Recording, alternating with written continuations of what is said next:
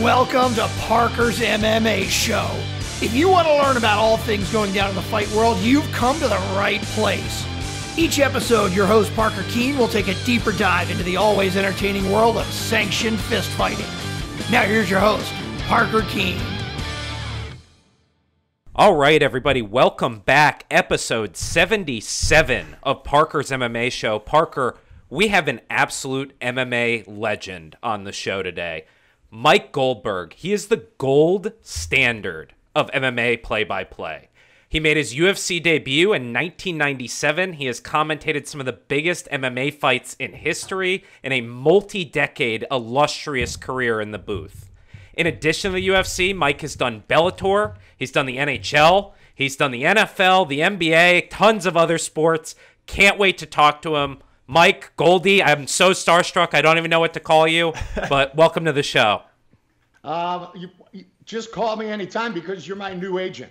That was beautiful. That was beautiful. I would like Billy to represent me, Parker. We can make that happen. You can make half the commission. You guys work that out amongst yourselves. Billy, thank you. That's very kind. I'm glad that we could make this happen. And kind words. And man, 77. Wow. That's 1997, which is what Joe Thornton wore this year. You know, my buddy Jumbo can't win a cup again because Montreal beat him, but I digress and we move forward. It's a pleasure to be with you guys, Parker and Billy. Thank you, Mike. We'll get to the hockey talk later, but I want to, every time we have someone who we haven't had on the show before, no matter how long they've been in this game, we go back to the beginning. So you're a Cincinnati, Ohio guy. What was that like, and what was it like growing up there? You know, for me, it was all about sports, and it was all about hockey. I was born in Cincinnati, lived in Detroit for about 5 years, and then basically raised in Cleveland, but I never lost those Cincinnati ties. So huge Reds fan, huge Bengals fan. My dad basically watched Pete Rose at Crosley Field. My dad not only saw the Big O play when my dad was at the University of Cincinnati, but then when the Big O played for the Cincinnati Royals, my dad was working at Cincinnati Gardens. He was up, on the scaffolds of the scoreboard. So Oscar Robertson was my father's favorite basketball player, but he was all about Pete. And my two greatest memories of Cincinnati sports would be the Big Red Machine. I was born in 64. So in 74, the Big Red Machine, and I was allowed to stay up with my dad. And, I remember Marty Brenneman, Joe Knoxall, and this one belongs to the Reds. And I got a little trivia question for you guys in a moment, though, about the Reds. But here we are, Game 6, Fisk, the whole bit. Game 7, they win the World Series, and I'm jumping up and down on the bed at 10 years old with my father. And may he rest in peace, but it's a moment I'll never forget. I will never forget that moment with my father, because I used to listen to Marty and Joe on the Big 700 back in the day. So huge Reds fan. And then September 11th, 1985, on a 2-1 pitch from Eric Schau for hit number 4192, the breaking of Ty Cobb's record. Pete Rose, I was working at Channel 5 in Cincinnati then. I was still in school at Miami of Ohio, and I got my dad into all the games, had to. And I get my dad a press pass. We go downstairs, and my dad's just being himself. All of a sudden, I go, any questions? And I hear this, what's next, Pete? And I'm like, oh, shit. And I look, and my father asked the question. Needless to say, Steve Fiziak, who was the sports director at the time, he's done the Royals forever, one of my heroes. Fizz was not all that pleased with me, in which I told him I can't control my father, in which he told me, well, you shouldn't have brought him down. And then I told him, well, my dad's a bigger Reds fan than both of us combined, and we laugh about it now.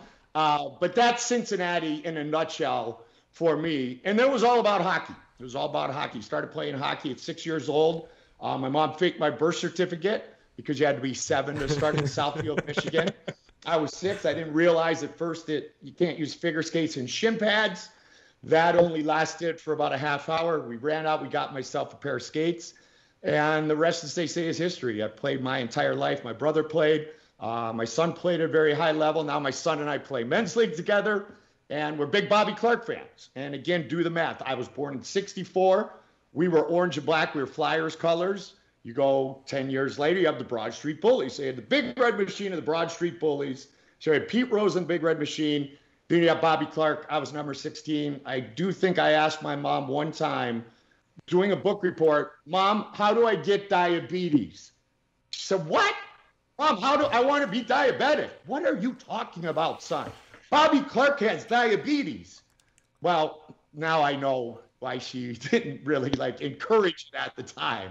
But those are my greatest memories growing up. But I have one for you guys as sports fans. Who was the radio voice of the Cincinnati Reds before Marty Brennaman? That's going to be all Billy. Good luck. I knew Park was going to look to me. I'm the bigger baseball fan of the duo, I would say, but I have no idea, Mike. I couldn't even hope to guess. This one is, you guys are going to love it though. How about Al Michaels? Wow. I only know that because they made these highlight albums back in the day, and the Reds went to the NLCS it was either 70 or 72, but we had the album. And it was Al Michaels. And then they had the big albums of the highlights and all that. And Marty, and Pete Rose and, Davey Concepcion, Ken Griffey, Johnny Bench, the whole bit. But Al Michaels was actually the play-by-play announcer for the Cincinnati Reds before Marty went his 42 or 43 years before recently retiring. This is... of course, I love Skyline Chili. This is unbelievable. Mike, so obviously you're a guy who grew up loving sports, right? Obviously, you've talked a lot about kind of admiring broadcasters and everything. When did you get serious about, I want to do this for a career? Was it sometime when you were at Miami of Ohio? Was it before that? Walk me through kind of, I'm gonna be a sports broadcaster. I'm Mike Goldberg. So I was also a singer and a performer in high school. And we performed in these rock concerts for the American Cancer Society. And when I was in 8th grade, the old Jerry Lewis Telethon would have these local acts. They'd have these breaks, Parker and Billy, and then the local act would go and perform. So we go down to Channel 8 in Cleveland, and we get a chance to perform in one of the, all right, now we're going to go to the local, and don't forget, get on the phone and support. So I do my singing that night. I'm already very involved in sports and playing hockey and all of that. And I get to watch them do the news that night at Channel 8. And Vince Cellini was actually the sports director at the time at Channel 8. And Vince, of course, was at CNN for a long, long time. And I just stood there behind those cameras, you guys. And I saw the teleprompter thing and I went, that's what I'm going to do. If I don't make it to the NHL, which I kind of knew, I got to play some D1, but I kind of knew that I was going to end up talking about it, not playing it. But I honestly, I knew in 8th grade by the performer meeting the athlete and meeting in the middle, but watching them do that night, I was really fortunate because I've always said, Parker and Billy, there are a ton of talented men and women, kids, college kids in the world who they don't know what they want to do yet. And that's okay. I was really blessed that I did know what I wanted to do. So on freshman orientation, going into Miami of Ohio, my mom and I stopped by the radio station, WMUB, and I applied for a job for $1.99 an hour. I was a board op for WMUB 88.5, Miami University Broadcasting. So I did know early on, and I was able to go after it, which did help.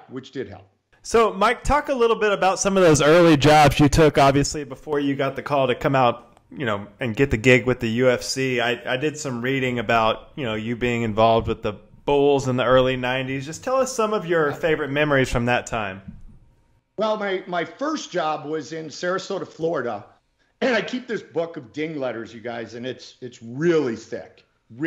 And back in my day, because you guys have aged me, obviously. Or actually, I've just aged. It's not really your fault when you think about it. They used to they'd write in and be like, hey, Parker, dear Packer, you did not, dear Bobby. It's like, dear Mark. I'm like, you know what? Cost me like $8 to send you guys this tape. And I'm a very, very, very poor college kid. Like, guys, at least write my name in. But my first job was in Sarasota, Florida. And I was really fortunate because we had spring training down there. We had the White Sox in Sarasota. We had the Pirates. when Barry Bonds and Bobby Bonilla were the same size as Andy Van Slyke, which, as you guys know, changed over the years drastically. And we had the Rangers in Venice, and I got to cover the Buccaneers. So I got a really good taste of it in Sarasota. Then I worked my way to Chicago, and that was huge for me to be able to go to Chicago, Sports Channel Chicago in 1989. And that's when the Bulls all of a sudden were starting to, Jerry Krause was starting to put the pieces together and getting Michael some help. So I lived through this Bad Boys series. I always say if you watch, and I think The Last Dance is one of the best sports documentaries that has ever been done, let alone the fact that I was blessed to live it. I truly, you guys, lived the first 7 episodes. I was at those press conferences. I was at those games. I was in those media scrums. I was talking to Michael, and the different situations that I was able to live were just unbelievable, and memories that will last for a lifetime. And I was there when, Starks jammed over Michael. And I remember being in the locker room at Madison Square Garden the night after Michael went to Atlantic City, and he got a big hassle and the Bulls were down. And I never really bothered Mike when I was there because I respected him, and I was there every day. And John Paxson and I used to have this little joke that we did, you guys. Because I'd always need to get a pregame interview. And I'd be like, Pax, can I get a pregame? Then he'd go, Mike, did you ask Michael? I go, no, I was scared. Well, how about Scotty? Scotty said no. Pax would laugh, and he'd go, well, what about Horace? And you know how Scotty and Horace were. And I'd tell Pax, I go, well, Scotty told Horace to say no. Pax would go, well, go get Cartwright. And I'd be like, Pax, come on. Like, he's so talented. It's not me. And then Pax would give me the perfect interview. And we'd go from there. Charles Barkley had been named the MVP that day as well. Michael got back from Atlantic City, and I just waited. And I didn't even ask a question, you guys. I just put a microphone in there and said, what about tonight? Like I said, it wasn't really. And Michael just gave me this like interview of a lifetime. When I sent it back to Sports Channel Chicago, everybody was like, oh my God, Goldie, how did you? I believe it was his way of thanking me for respecting his bubble, for respecting the distance and not kind of being there every day in his face, if you will, and knowing that he was Michael Jordan. And I would get my sound bites, but I would always keep my distance and understand that in the big picture, you can't get Michael 82 times a year. You got to pick your spots. And that time he picked my spot for me. And that's one of the greatest memories I have. And watching them win titles, not only at the Chicago Stadium, I was there Game 6 when Pax hit the shot against Charles and the boys. And I think Chuck and that team with KJ, they would have won with Thunder Dan. They would have won Game 7 if it weren't for Pax burying that 3. And then watching The Last Dance and living through all that was unbelievable. It really was unbelievable. So being the sideline reporter for the Bulls and watching the greatness of Michael Jordan, not just on the court, but the way he handled himself off the court, I learned a lot just by sitting back and listening and watching other people and the way that they presented themselves and the way that they acted on a daily basis. And to me, Michael Jordan will always be number one on and off the court because I got to live it every single day. And I saw nothing but first class. So as much as I'm enjoying this, Mike, I mean, we are 13 minutes into the podcast. We have not talked a lick of MMA yet. So I am going to turn the conversation that way. 1997, you get a call. You're going to Yokohama, Japan, this new underground sport. Little do you know, you're about to debut on one of the most legendary UFC cards of all time. I mean, we're talking Kazushi Sakuraba, Frank Shamrock, Randy Couture. I mean, just legends. What do you remember about your UFC debut? Well, I went to ESPN to do hockey and met Bruce Conner. And we lost Brucey way too young a couple of years ago. You guys being UFC fans, you heard me say it over 200 times. Tonight's show produced by Bruce Conner. And Brucey says to me, I'd left ESPN, I was doing the Red Wings. He goes, Goldie, I got a gig for you. It's in Japan. They'll pay you whatever, and you got to take a jiu-jitsu class. And I was just like, cool, I got a gig, I'm going to Japan. He said, when you land, you look for the Shinkansen. It's the bullet train. You take that from Narita to Yokohama. Well, I got off the plane, long flight. They flew me up front, so that was pretty cool. And I don't know if you guys, we probably realize there's not a lot of English on those big boards there. They say like bullet train. I'm like, okay. So anyway, so I find the place. I get off. I roll my big bag in, which was bigger than the room that I had. And the first person I met was Elaine McCarthy, Big John's wife. Elaine was the director of operations for SEG back then for the UFC. And I really, like you kind of said, Billy and Parker, I didn't know what I was getting into. It was just a chance I was going to work with Brucey. I was going to Japan. I heard Roppongi was cool and they were going to fight in their underwear in a cage. So here, this should be awesome. I knew one of the big stories was Frank Shamrock's debut, obviously, coming out of the shadows of Ken Shamrock, the world's most dangerous man. Elaine told me straight up, she told me about Helio Gracie, and she told me R is H in Portuguese. It's not Renzo, it's not Royce, it's Enzo, it's Royce, it's Helio, and I moved forward. Then I met Big John and my partner, Jeff Blatnick at the time, the Olympic gold medalist, who we also lost way too young.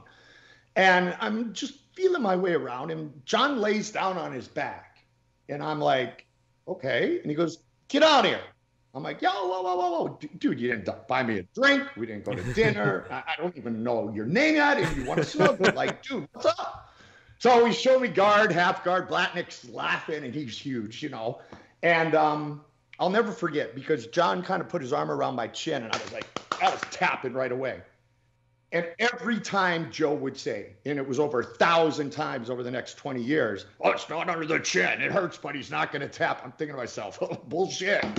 I'm tapped. And so I just kind of took it all in. And John taught me a ton from day one. And Jeff took me under his wing. We spent a lot of time with Randy pre-fight. That was that wrestling community, and Randy and John were already tight. And that was my first one. And I thought, okay, Kevin Jackson, Michigan State, Olympic gold medalist.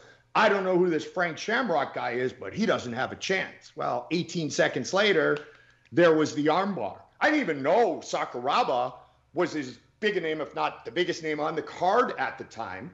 And then Maurice Smith, this badass kickboxer, gets beat by the natural, Randy Couture, and he becomes the heavyweight champion. And we went on from there. It really was a legendary experience. And my 100th UFC, do the math with the Spike shows, was UFC 91, and it was Randy and Brock. And so for me to have my first UFC be Randy winning the title, and then my 100th to be Randy fighting Brock at UFC 91 was pretty cool. So my bond with the natural Randy Couture, Captain America, as I called him, I'm the one who came up with it. Joe said the hero thing. I said Captain America is one that will last forever. But I didn't know what I was getting into. It was human cockfighting back then. We weren't on satellite. It was 2 men will enter the octagon, only one will leave. Little did we know, as we're talking about right now, that it would blow up the way that it has over the past, decade, 2 decades and a half, really, 25 years since 1993. And Mike, I'd love to get another story out of you about something that I've read about. Can you tell the story of how you almost became the commentator for WWE Raw? It's a perfect time to answer that because I'd like to congratulate my good buddy Jimmy Smith. Hell yeah. We're big Jimmy Smith fans. Yeah, and you know what? And Jimmy really, you guys, he really welcomed me at Bellator because I didn't go and make the move to Bellator like, hey, here comes Mr. UFC. I went in and I knew a lot of the people there already from Spike. And then my producer, John Norton, at Bellator was with the UFC forever. In fact, we went back to ESPN. But it was Jimmy's show, and I went in as a guest, as I was taught before. You enter the locker room, a new locker room, as a guest, and Jimmy welcomed me and made me feel comfortable. And it was really easy to work with Jimmy because he is a lot like Joe on the air. And I always would laugh when people would say, oh, Jimmy Smith, like a poor man's Joe Rogan. Okay, I would like to be a poor man's Joe Rogan. Because last time I checked, he's got a $100 million podcast. So if the three of us were all poor Joe Rogans, we would all be loaded. We'd be rich. So that's okay. so they say, reach out for me, Billy. And I was honored by the offer by WWE because I was a big Hulk fan. I was a huge Gene Okerlund fan. When I was in Sarasota, Mean Gene was living in Sarasota, and I would see him at this bar, Blueberry Hill, all the time. His son was a hockey player, played on the '84 U.S. Olympic team, Todd. But his back and forth with Hulk was, oh, I'll tell you what, Mean Gene. And so I was ready to go. They gave me a 3-year offer. It was guaranteed. And it was a Monday before I was supposed to start. And we had a show at the Hard Rock. And Joe said all night, Goldie, you're not going to go do porn. You're going to go do porn? I was, Joe, this is what they're offering me. I don't have any guarantees here, like long term. I don't want to, but, you're not going to go do porn. Right now, I think I am going to, Joe, but okay. Well, Joe went up and he spoke to Dana and Lorenzo. And basically he said afterwards, he said, man, Goldie's my partner. He's my friend. We love working together. I don't want another Joe Schmo coming in. Do whatever it takes. And they called me about 3 days later, Billy, and said, Dana did the math. It was funny. He goes, all right, you're going to do 50 shows, Goldie. It's not like with us. And that's what you're going to actually make per show. This is what you're going to get from us. We're going to bump you up to this per show. Then Lorenzo goes, yeah, and give him an extra 25 or whatever for a signing bonus. And I'm like, okay, you had me at hello. You had me at hello. And so I didn't go. And it ended up being the right decision. I didn't want to leave my family. And we were just at that point where we were about to make it in the UFC. And when you go through the Bay St. Louis, Mississippi's, and the Lake Charles, Louisiana's together, you get pretty close to that family. And we knew we were in good shape. And so I ended up staying, but always will be honored by the fact that they reached out. And truly great timing, because I'm so happy for Jimmy, because when he left Bellator, he went to UFC, did a great job. And then obviously the UFC started bringing in fighters like Felder and Bisping, and Jimmy was kind of on the outside looking in. And I'm just really happy for my friend that he's found a great gig and he's going to be there and do a great job for a long time. Awesome. So, Mike, during your time with the UFC, in your opinion, what changed most about the sport in general? And then how did you change personally as a commentator over that period?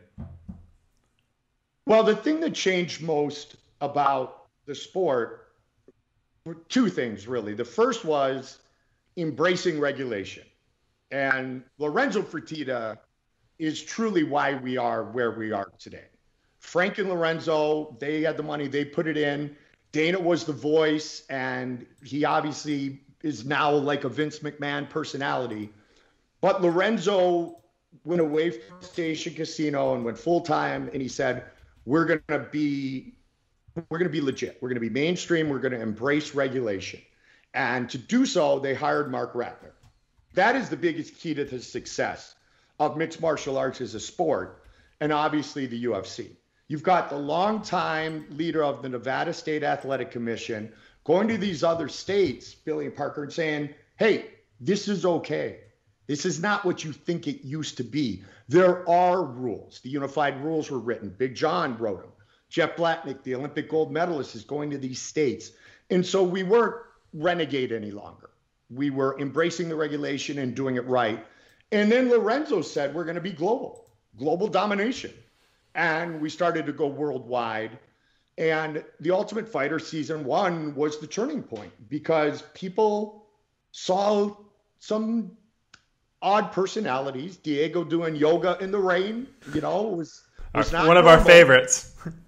I know, and one of Koscheck's favorites as well. But season, and then Stefan and Forrest, it gave the people that weren't in the cult MMA fans a chance to get a taste of it. And then the contract with Spike and the free fights.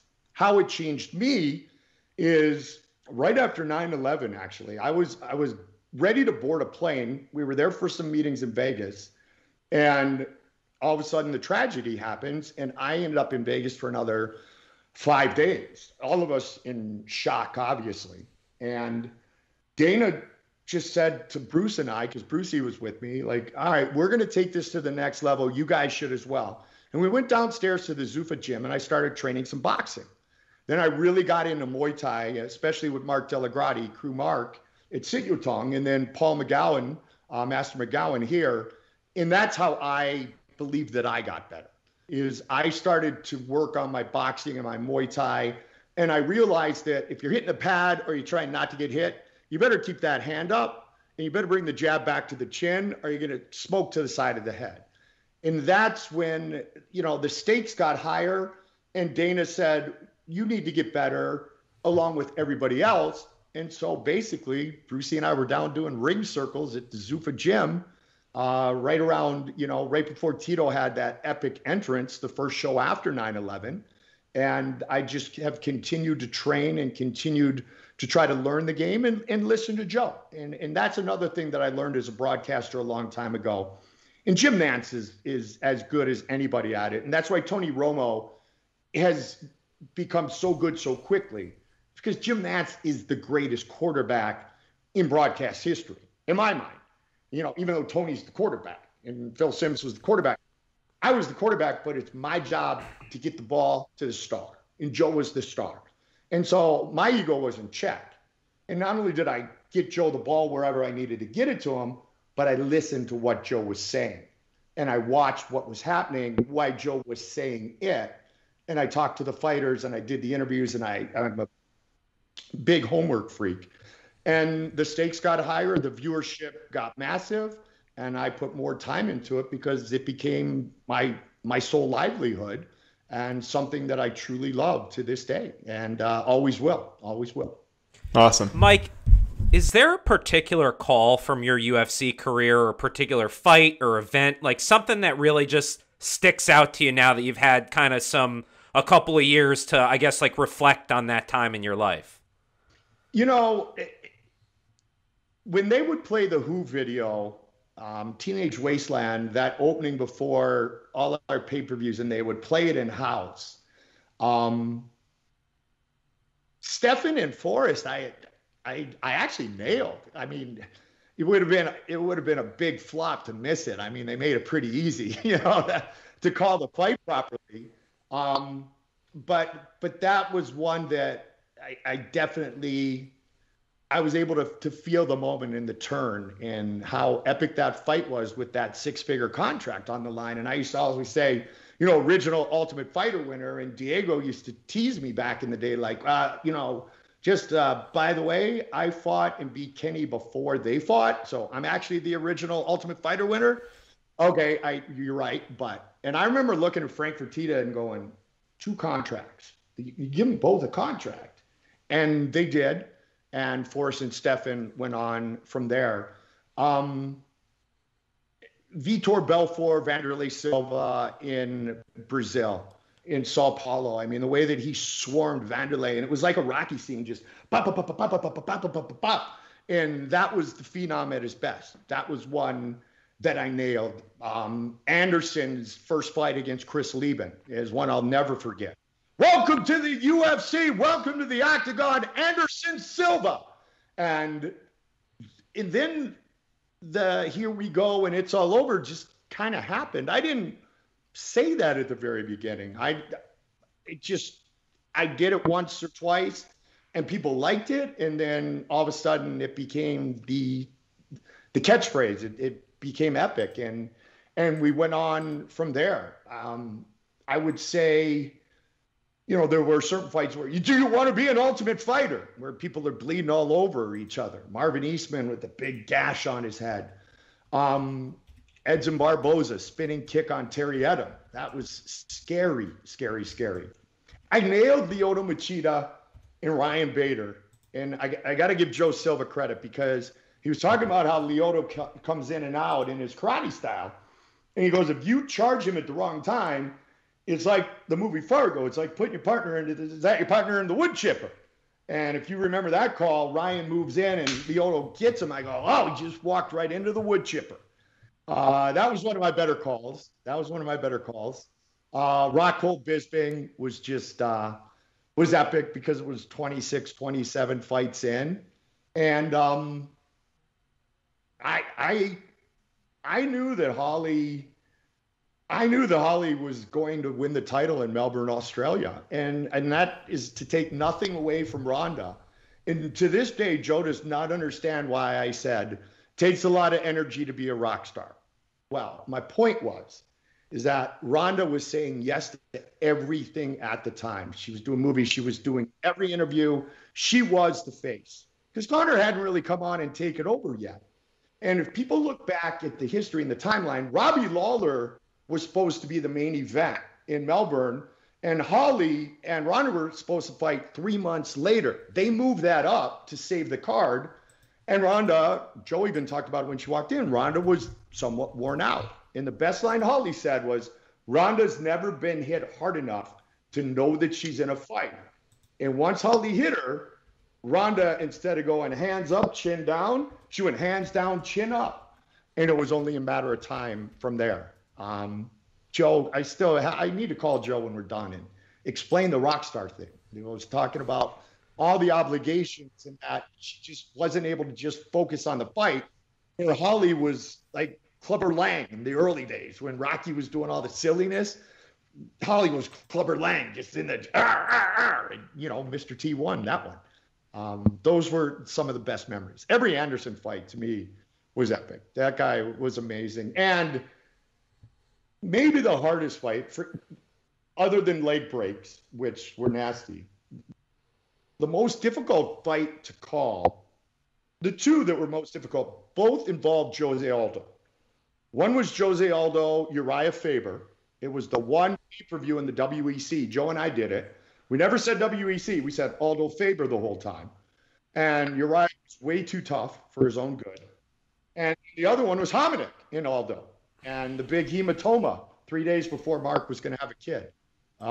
So those were two of the tougher ones to call, to watch our, warriors in there take that type of damage and keep getting off the stool when it would have been just fine for them to say no moss, where it wasn't fine, of course, in boxing. Is there any comparisons of, you watching Jordan in his prime to watching Anderson in his prime when he went on that crazy run? 100%, because nobody else in the world could do what Michael was doing and nobody could stop him. So, you know what, Parker? Nobody has ever asked me that before, and that is freaking awesome. That's a great question, and yeah, there's a lot of similarities. First and foremost, they were the greatest in the world at what they were doing. Nobody could figure them out, so nobody could stop them. They were the Matrix. They were magic. They could adjust it at a moment's notice. And Anderson would always do that early, kind of almost like a computer, like putting the program together and waiting to see where somebody was coming, and then boom, boom, boom, boom, boom. Michael would do the same way. He'd D up. He'd go here. He'd go that. Am I going to go fadeaway jumper? Where am I going this time? Neither of them could be stopped. Both of them, class acts. Anderson Silva, one of my favorite human beings ever. Nothing but class. Same as I experienced with Michael. So yeah, I was wrong when I said that Travis Lutter was the Michael Jordan of Brazilian Jiu-Jitsu. Joe got me on that one real quickly.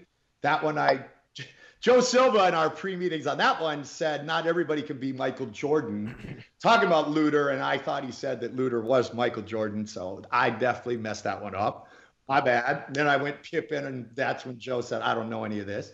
But yeah, that's a great question, Parker. Yes, I would say Anderson Silva was the Michael Jordan, and Michael Jordan was a precursor to what Anderson Silva did, his greatness inside the octagon, because they were so much different than the others at the time, and nobody could figure them out. So, Mike, after the UFC, after UFC 207, you moved to Bellator, right?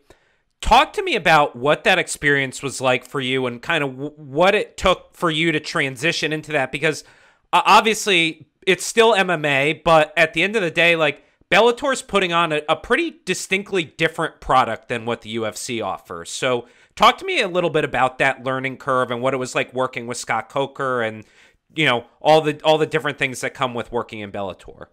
Well, it's funny when the rumors of the sale were going on, my mom, of all people, kept asking me, what's going to happen with the sale? And I was like, Mom, you don't fix something that's not broken. Joe and I have been together for a long time. Everybody's happy. Well, I was one of over 120 people that were let go when William Morris came in because their first interest payment was $170 million. A lot of people don't realize that because I was the guy on TV. But I'm no better than the merchandise manager or the social media director who lost their jobs as well. It was funny. It was before I was done at the UFC. We had a Uriah fight in Sacramento, and I went to San Jose afterwards. I was at a Sharks game, and Scott Coker's from San Jose, and he was having a Christmas party for his Bellator people at the Sharks game. And my wife, she knew Scott and some of the other people, and she goes, Scott's here. She went up to one suite. I'm like, Scott, who? Like Coker. I'm like, really? So I meet Coker, bless you. I meet Coker and I go, Thank you. He goes, we should talk. And I'm thinking, oh, hell yeah, we should talk. I need a job. So Scott and I spoke. Scott, wonderful human being. I thought talking meant I'd start, a week later. It took about 6 months. But it was difficult waiting because I missed what I did because I love what I do. That was the biggest thing. Of course, uncertainty and family and all of those things that come with it. But what I really missed was the thrill of the sport that I loved and being able to do the thing that I told you guys I wanted to do from when I was in 8th grade on. That first show, though, with Bellator was their first and at this point only pay-per-view. It was at Madison Square Garden. The main event that I did on Spike was Ryan Bader and Phil Davis. Okay, I think I called the first one in Sweden. I was in the building. Yeah, exactly. Yeah, the producer, John Norton, as I mentioned earlier, Norty was at Bellator. Format looked the same. Norty's in there. Spike, my days at Spike, 4 or 5 people are there from Spike that I worked with. And it was Madison Square Garden. So it did not feel that different for me, that very first one, because of the magnitude of it in the Bellator. And I was next to another highly intelligent black belt in jiu-jitsu who had no hair, in Jimmy Smith. So, if everybody said he was like Joe, I was sitting next to Joe. Jimmy said, I wrote down octagon and a couple things like, don't say this. And Jimmy said afterwards, he goes, I go, did I call you Joe? He goes, a couple dozen times. I go, no, not that. He's like, it's fine. It's fine. So we had laughs. When we first went to like our first casino show, Billy and Parker, then it was like, oh, okay. This is not where we were in the UFC before. But once the action started, it was the same. Shinzo Machida is in the cage. Okay. Lyoto's in the fighter interviews with him. Douglas Lima is the champion at 170. I called Diego Lima's fights. AJ McKee's an up-and-comer. There comes his father. I called Antonio's fights. So what I found is that it's still the same fraternity. It's the same sport. And so when people say, oh, he fights UFC. No. He doesn't fight Bellator. He doesn't fight. They are mixed martial artists. And there was the extended family that I was still able to enjoy and get to call fights with at Bellator. And the one thing that was really humbling, and I'll tell you one guy who really made my day and will always have a special place in my heart, is Michael Chandler. Because, of course, Michael was a star at Bellator. He was the biggest star when I walked in. And when I first met Michael, he looked at me and goes, Goldie, I'm finally going to get to hear it is all over at the end of one of my fights. And I went, wow, like that's what he thinks of me. And I was bummed when he got finished by DuBronx, but he's a great dude as well. But I keep in touch with Michael and I tell him often how special that was and how meaningful that was to me, because I had to remember that I was still bringing me to the same sport, and that the UFC and Bellator are different in many ways. But at the end of the day, when that cage door locks, it's the same thing. And I was with a lot of the same people. And that's when it didn't feel any different. Very cool. So, Mike, we talked to a lot of fighters about their kind of mental preparation and preparation in general. I wanted to ask you, what was kind of your preparation to get ready for a big card? Did you have any kind of fight day routines or rituals, or just how did you get your mind ready for a huge card? I'd always want to hit pads with Delagrati on fight day. And I'd always hope he didn't stay out too late the night before, because then he'd blow. I'm a huge prep guy. I learned that from Bill Clement during my days at ESPN. One of my broadcast idols and mentors, especially being a hockey guy. When I got to do the NHL with Billy C, it was like, wow, this is, that was my Michael Jordan of broadcasting. And he said, Goldie, here's the deal. When you feel like you've prepared enough, do another half hour of homework and then push it aside.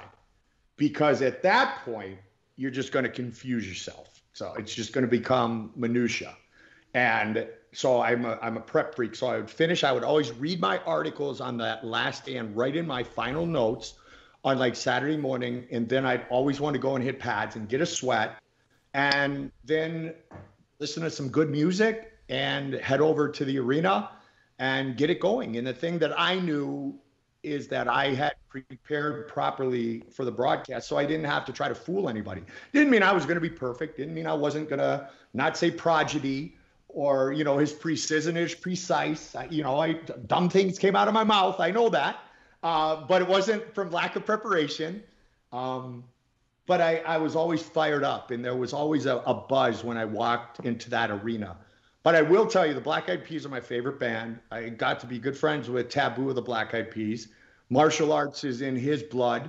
A lot of his dancing is based on it. That's how we became buddies. We actually became buddies through the Tap Out Boys. And for UFC 200, I'm sitting there at the hotel and I'm looking at T-Mobile Arena. The card changed about 8 times, as you know.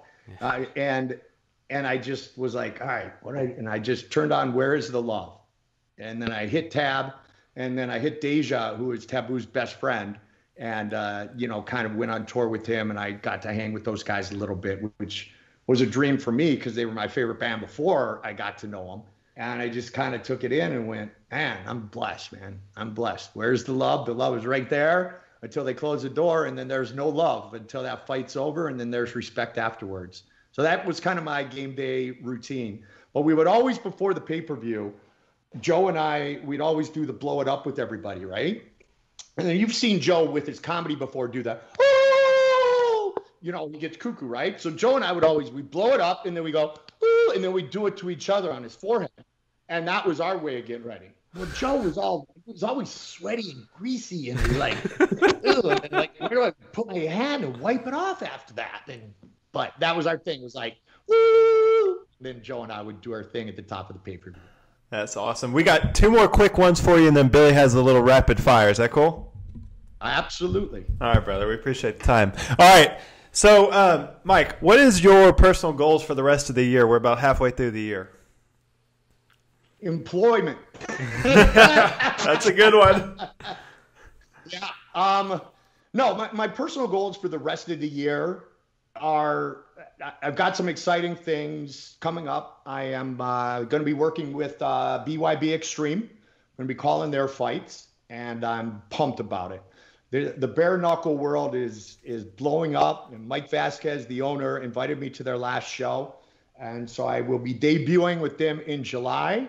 I've got another group that I am doing a pilot with next week that I really can't talk too much about, but if that hits, that's going to be awesome as well. But I'm excited about, their Trigon and the fact that those fights are going to give me ample opportunity to say it's all over just like that. So I'm very thankful to the Data 5000 and the BYB Extreme team for, showing the interest in me and bringing me aboard. So I'll be starting that in July, and I've already voiced over some things, and I'm very pumped up about it. So be doing some bare knuckle. I've got the pilot. And I also want to finally work on my motivational speaking and reach out and give back, because so many people have given so much to me. About a month ago, my wife and I went to a human communications symposium. A friend of mine, Michael Burnoff, he's amazing. He's a Tony Robbins type guy. And I met him hockey player to hockey player.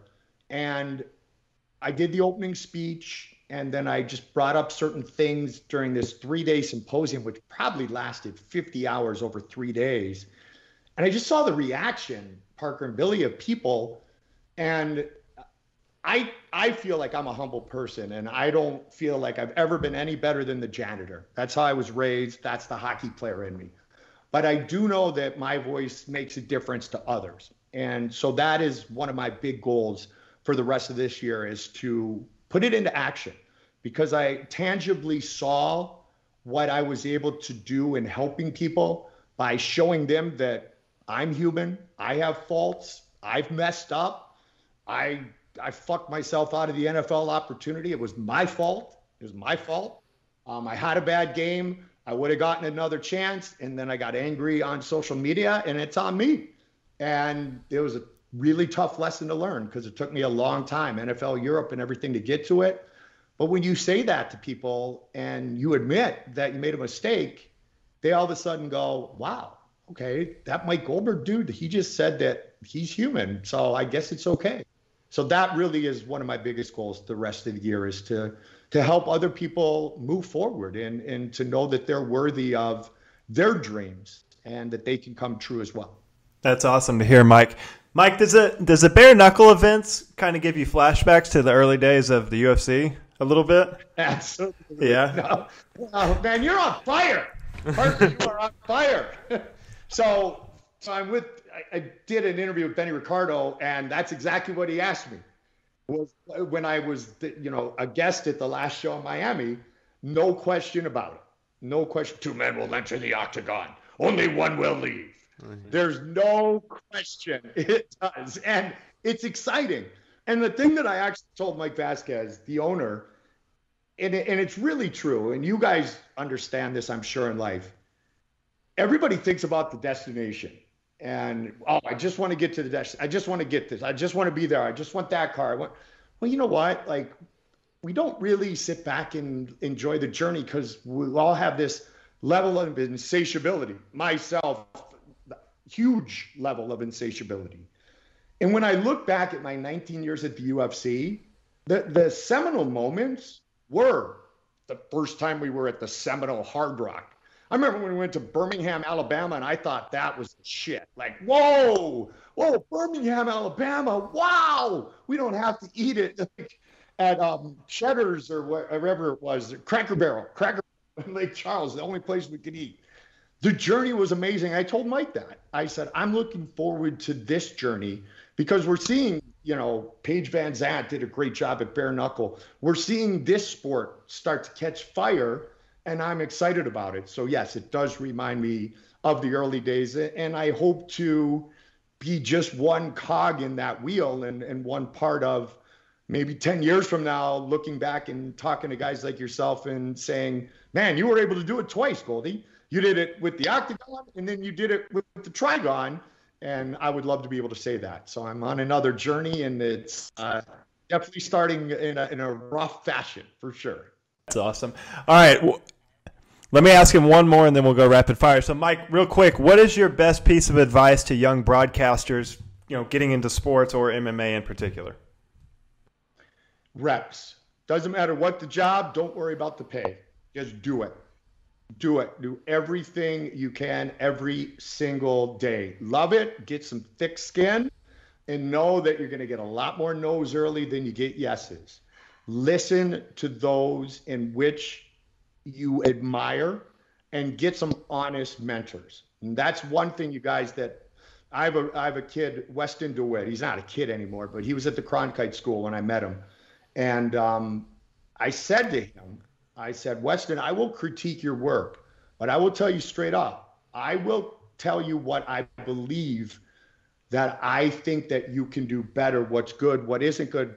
I'm not just going to blow sunshine up your ass. Because if I do, I'm doing you a disservice. If I tell you you're great, this is great, and then you're not getting any jobs, you're going, well, Michael, no. Be able to take constructive criticism. I'm not mean about it. There's a nice way to tell somebody, hey, you could try this a little differently. So, but as many reps as possible. I did Oh my gosh, I was doing student radio. Ron Harper was actually at Miami when I was there for the same 4 years. I was interning at Channel 5 in Cincinnati. I was doing tapes all the time. Sarasota, I literally would hold cameras for high school football. They'd put it on the tripod, shoot my own stand up for high school football that night, my first job out of school, making $5 an hour. Took a pay cut from my bartending job at Chi Chi's. So young broadcasters, get some thick skin, make sure you love it. Find people who will be honest to you, kind, but honest. And don't worry about the money because you're not going to make a lot of money early on. You're just not. Your buddies who are accountants, like Miami of Ohio, all those business majors were like making like $20,000 and I was making $8 coming out of school. And I'm like, whoa, that dude's loaded. Like, wow. So don't get yourself caught up in that, but do everything, and get the names right. Because somebody's parents are going to watch that swimming tape from when they were a senior in 1991. And you don't want to say it's the Parker Kane winner of the 100 meters when his name is Parker Keene, because his parents are going to hate you forever. And Parker's probably not going to love you either. We have a segment we do at the end of every interview with everyone who comes on here. 5 rapid-fire questions, just like a 5-round fight. We try and keep it not about MMA. So I got 5 questions for you here, Mike. They are all about hockey. So 5 rapid-fire hockey questions with Mike Goldberg. Let me know when you're ready. I'm ready. All right, the first question. If you are watching a hockey game as a fan, what is your go-to snack or concession? If I'm watching a hockey game as a fan, what is my go-to snack or concession? Could be in arena or at your house. Beer. Great answer. Beer. Because there's not many go-tos because I don't want to miss the game. But I will always have a good hot dog at the stadium, though. Question number 2. Other than Wayne Gretzky, who is the greatest hockey player that you have ever seen? The greatest hockey player I have ever seen, other than Wayne Gretzky. Okay, this is one that is very close to my heart, is Joe Thornton. And it's for multiple reasons. One, he's over my shoulder. He's the nicest man in the world. He has been a mentor to my son since my son was 10 years old. And after Gretz, I would argue, Adam Oates is right up there as well, I would argue that Joe Thornton is the next best passer in the history of the game of hockey. So when I watch Jumbo move the puck and I watch him pass the puck and I see his vision on the ice, other than Gretz, I would say that it's Jumbo. I will tell you that I lived the Russian 5 with the Red Wings in 1997. Sergei Fedorov in those white skates. And to watch him motor through the neutral zone and do the things that he did, Sergei Fedorov is right up there with them as well. But I got to say Jumbo. Jumbo's my guy. Question number 3. What is your favorite hockey sweater that you have ever owned? It's got to be my Jumbo jersey. It really is. It's Sharks. My Sharks. Yeah, it's Sharks. It's Sharks. I was a Flyers fan early, so I would say honestly, Billy, my first Bobby Clark jersey signed by Bobby Clark to Mike, your friend Bobby Clark. That was definitely boom. That was the one. I liked the one at Miami of Ohio that had my name on the back too when I played college hockey. But the Sharks, and the one I like the most actually says, to Cole, you look nice apple. You look like me out there. Joe, your friend Joe Thornton. Jumbo came to Silver Sticks. Cole was playing in San Jose. Cole has this little sauce, perfect pass. And Jumbo writes that on the jersey. I told Cole, I'm wearing that jersey. He said, don't get it smudged. I said, I won't. So that would be my favorite one. So my Bobby Clark and the Jumbo nice apple one to my son. Question number 4. Where is your favorite place to watch a hockey game?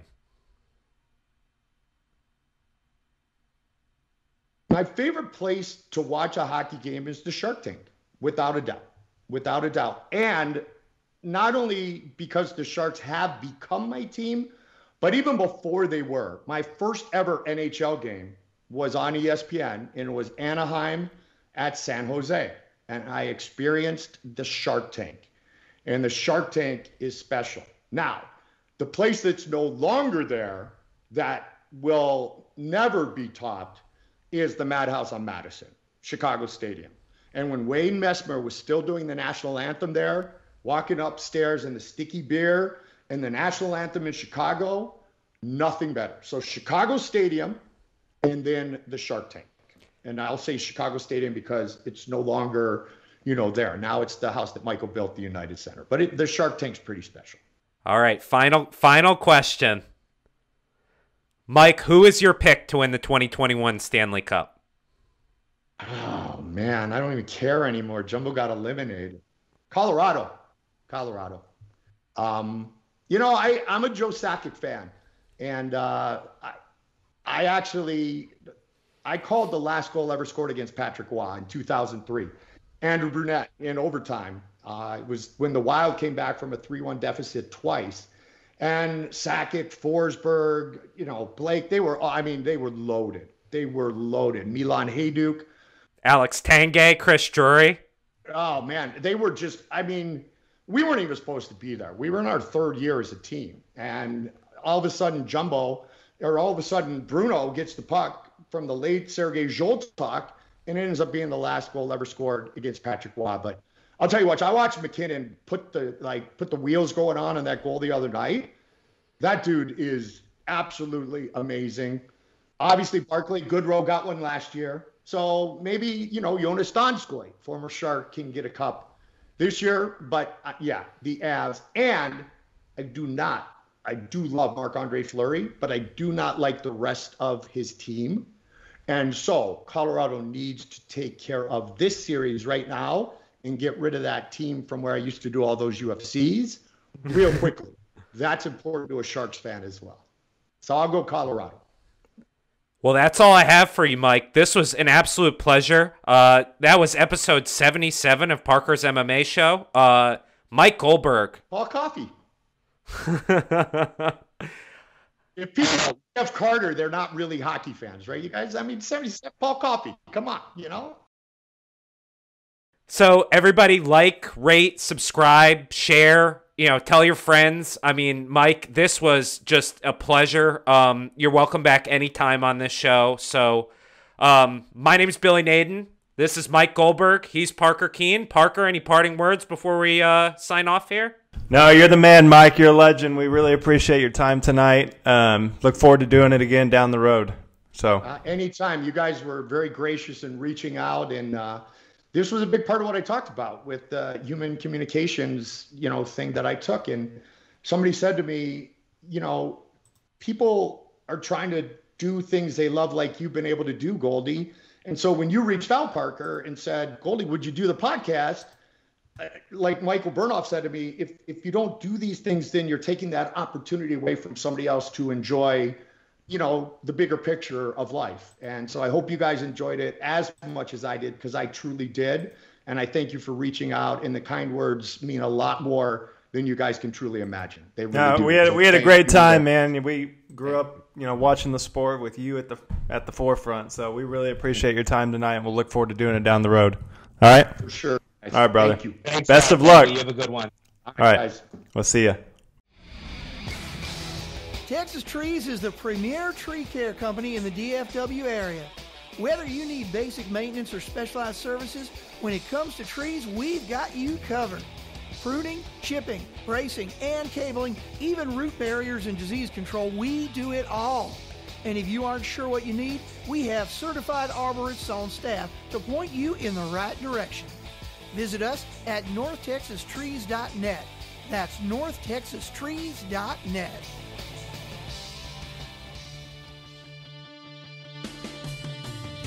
Thanks for listening to Parker's MMA Show. Take a moment to rate and review on Apple Podcasts or wherever you get your podcasts, and visit parkerkeen'smmashow.podbean.com for additional information on Parker and to stay up to date on the latest drama in the fight world. For more information and important links about today's episode, check out the show notes.